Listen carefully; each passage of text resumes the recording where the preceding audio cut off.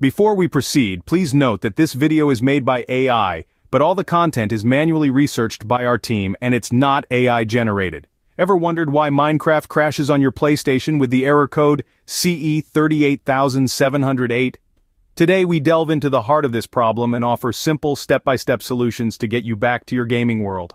This error code primarily affects PlayStation users, crashing the game when entering their worlds.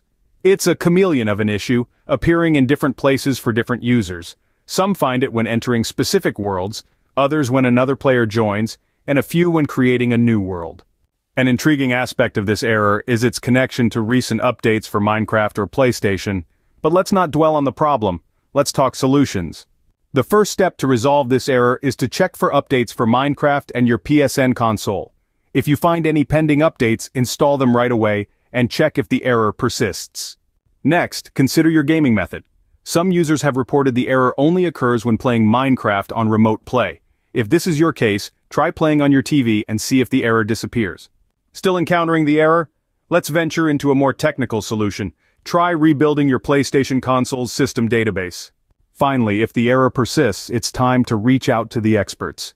As there is no official information available on this error, we don't know whether the error is coming from Minecraft or PlayStation. So we will advise you to reach out to Minecraft support as well as PlayStation support.